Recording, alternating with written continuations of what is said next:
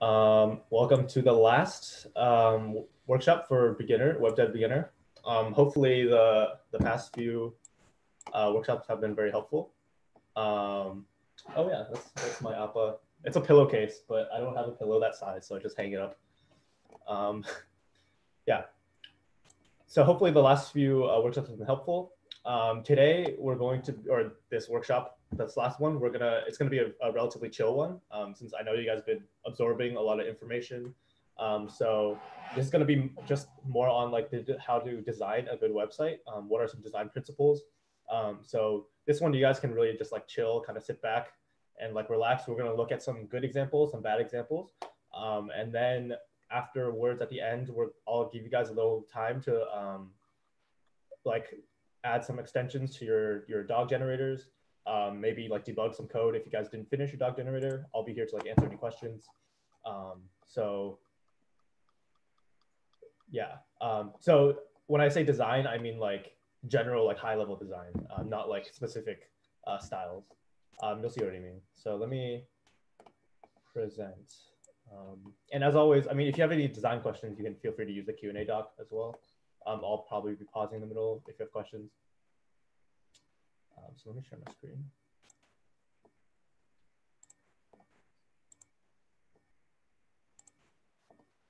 All right, cool.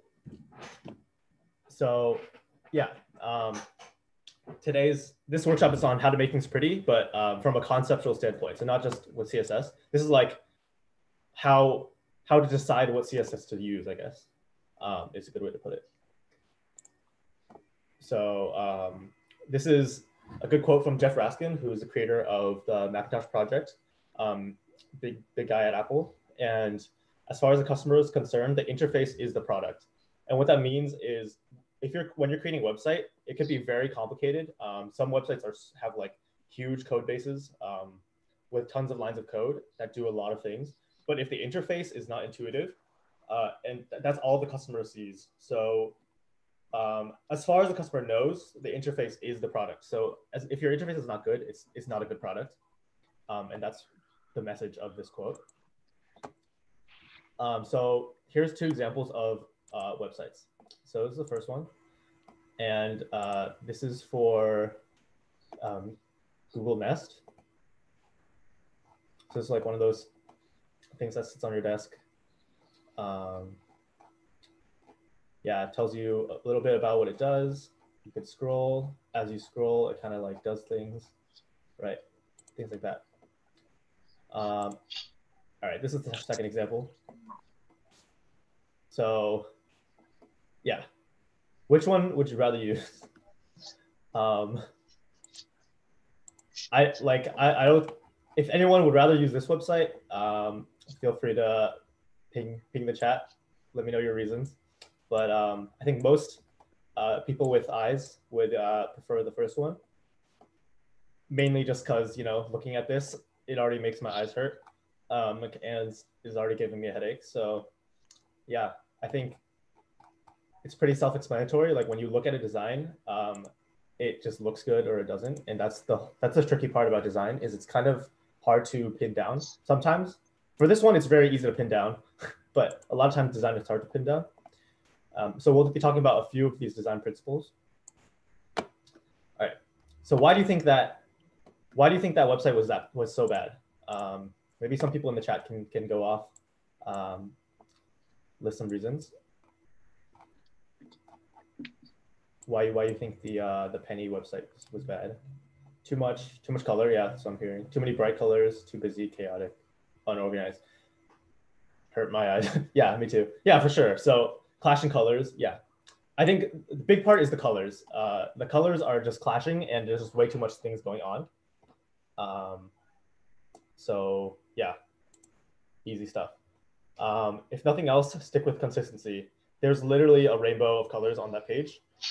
If anything else, stick with just like a color palette that makes sense. As you can see, this is like four different web apps, 4 different apps for messaging.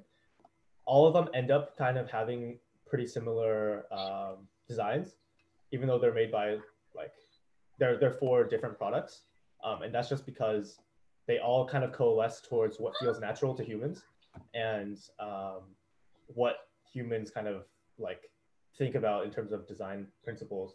So having what's most important in the center, which is like your keyboard on the bottom, and then the messages in the like top, and then having buttons that you only occasionally use, such as video call at the top right, with the corners where you don't need to always be looking at them, things like that. Yeah, so a lot of positioning as well. And then in general, it's the color scheme is white plus just like some highlighted color. So a color scheme usually is blue and white is good, or green and white, things like that. So here are the basics. Your website needs to have a focused purpose. You have a good use of color, use of font, organization, and needs to be mobile friendly. And okay, yeah, I also like dark mode, but these are just examples. So first we'll talk about focused purpose. As you notice through those messaging apps, it's like very clear what the purpose is. But from that, like, did anyone understand what the purpose of that Penny website was? Like the Penny Juice website?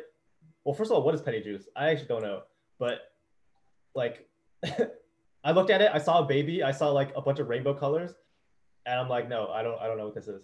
But with the Nest one, at least I knew it was advertising a product, and the product was some round thing that was on your desk, right? And that I could tell from just looking at it for like 5 seconds. So what you need to convey is that your purpose in just like a matter of seconds, and that means you have a good design. And it needs to be clear. It needs to be clear what actions your user is allowed to take. So, for example, from the chat example, it must be clear like what buttons that you're able to press, what options you have. For example, being able to start a video call, and why should your user be able to do those actions, and how they should be able to perform those actions. So again, on the Penny website, like I didn't see any clear like buttons or navigation really. I mean, there was a bar, but it didn't really like, nothing was highlighted so that it was like the main navigation. Whereas for the Nest website, there were like 4 or 5 different navigation options, which were the main ones. So I knew like those are the ones that I would probably cycle through for the most important information. These are all things that you need to consider when you're designing your website. And you have to think about you as the designer, you as the developer will know everything about your website, but as a stranger, the stranger doesn't know what your website does or what your website is supposed to do.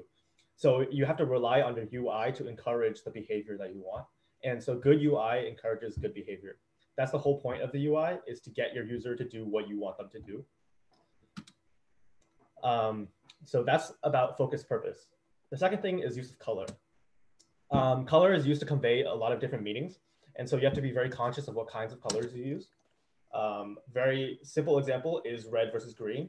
This dichotomy is hammered into like our brains just from the beginning of like since you were born.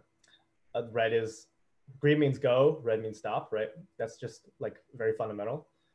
So for example, okay, this is a video of my friend going to block Mark Zuckerberg on Facebook Messenger.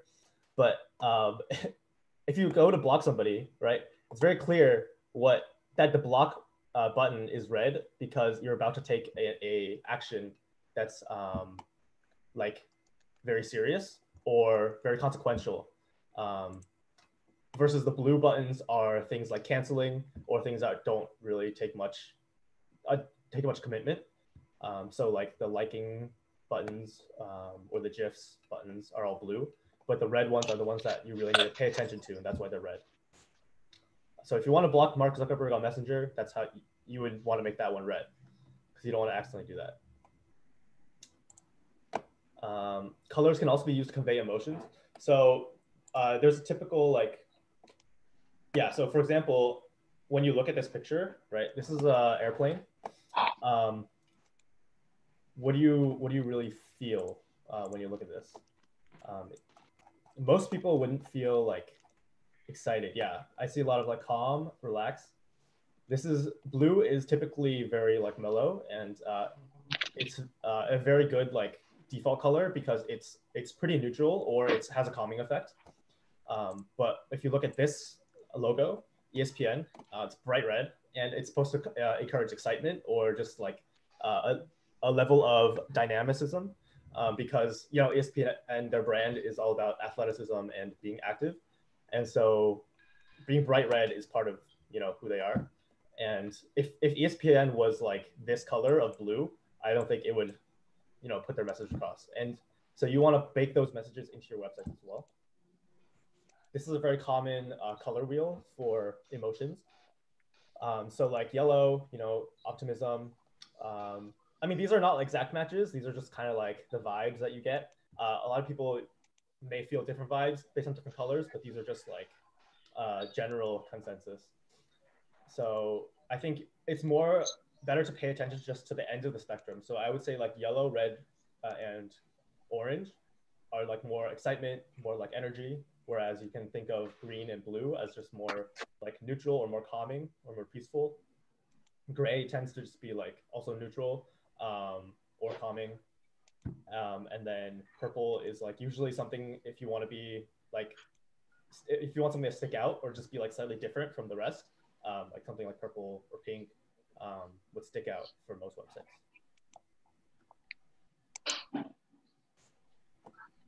Yeah. And then lastly, color can give emphasis. So like this red word on this blue background already gives emphasis. But you have to remember that color is a great tool when used in moderation, but it doesn't mean that you can always use the color and then expect that emotion. So like, this is back to the penny juice thing. Like, what the fuck is going on? Oh, wait, you guys are high schoolers. What the heck is going on over here? Like, why is that? Why is why is there like a whole rainbow of colors right here? Oh shoot, this is being recorded. Whatever. You guys signed consent forms. It's fine. All right.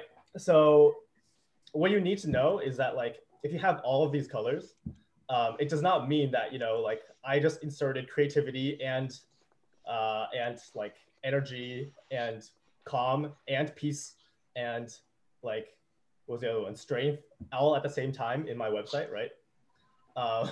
Like that's not what this means by adding a rainbow on here. It doesn't mean I just like hit all the spectrums of emotion and like I'm all set.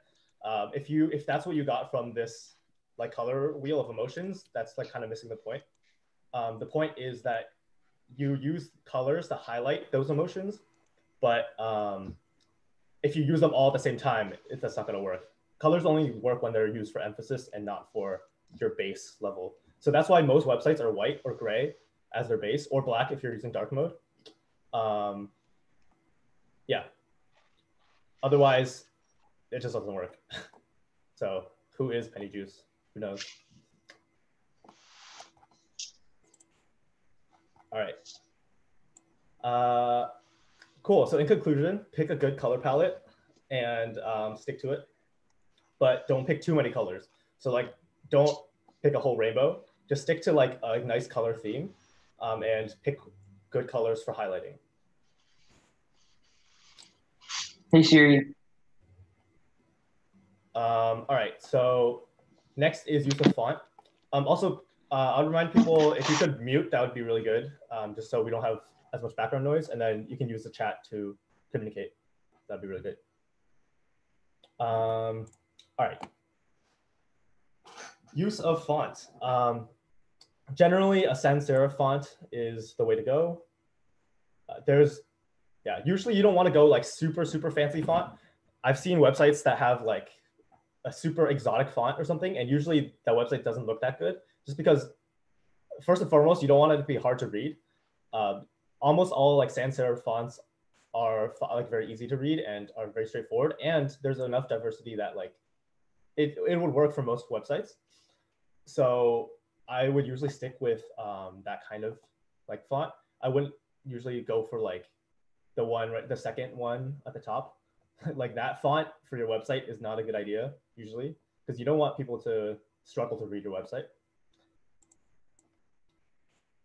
And also use caps lock only in moderation and only for emphasis. Again, what the frick is going on in this image?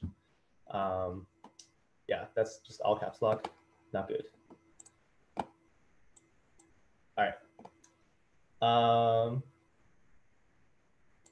Organization. So positioning is everything in a lot of sites. Basically, this is like very intuitive stuff, but it might be something that you don't think about all the time. So keeping important stuff center and big is, pretty standard, and usually at the top. So these are the places that your eye immediately goes to when you go to a website, and that's why you should go put your important stuff there. For example, our go.hackmg.org/web is always at the top here, and that's because we want you to be able to access it at all times, but it's small. So it's there because as a kind of a reminder, but it doesn't take up the content of the screen. And you don't want things off to the side. So like this camel is not important, but the text not off to the side is important, and no one really sees it right away. And this camel is really distracting. So bad design. All right, I think that was pretty self-explanatory, and we'll look through a few more examples. And then last thing is mobile friendly. This is not as big of an issue because most of you guys don't really have to worry about like creating a mobile site, but this is something that you should keep in mind when you're creating your website, that people will be looking at it on your phones. If you actually end up creating like a website that people use, people will be looking at it on their phones, especially these days. Most people, the first time they click a link, it's probably through like they got sent it through Messenger or email or something. So they're usually clicking it on their phone. So I think this is the next one actually. So we'll pick another one. Here's another good example. This is like a typical what you would see kind of like a Squarespace type website. You have, everything centered, your standard navigation at the top. Everything's like inside a column in the center. Maybe like 60% or 70% of the width of the page is in the content, and the rest is just like margin on the side. This is a pretty standard website, and it's good practice. There's a reason a lot of websites look like this. It's because it's pretty good design for how people naturally just like browse websites. This is another example. It's Khan Academy. I think it's basically the same concept, so I'll skip that. All right, here's a bad example.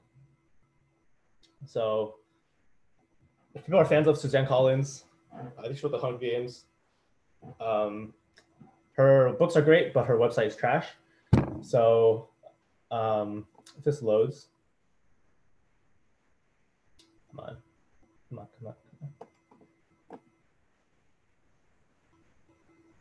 All right. Yeah, so this is her website.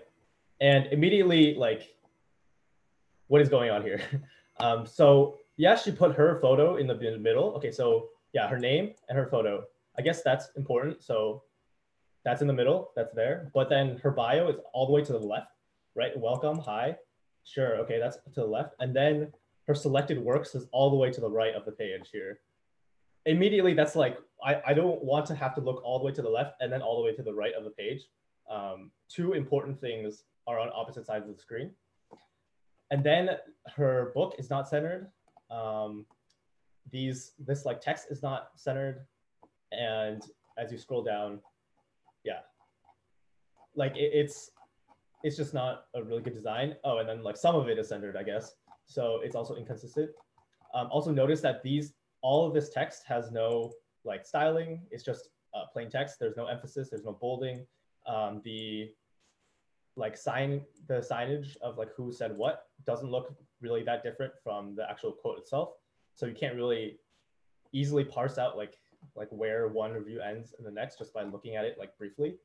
And you can't really tell how many reviews there are just by looking at it really quickly. These are all like design things that are just not great. Same with the color. The color is like pretty bland. Oh, and then navigation itself is like really small, and it's to the right as well. So the navigation should be centered.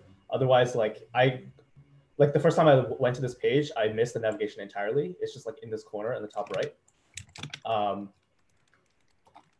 Yeah, what else can I say about this? It's just like not a good site. So this is a really good example of a bad site.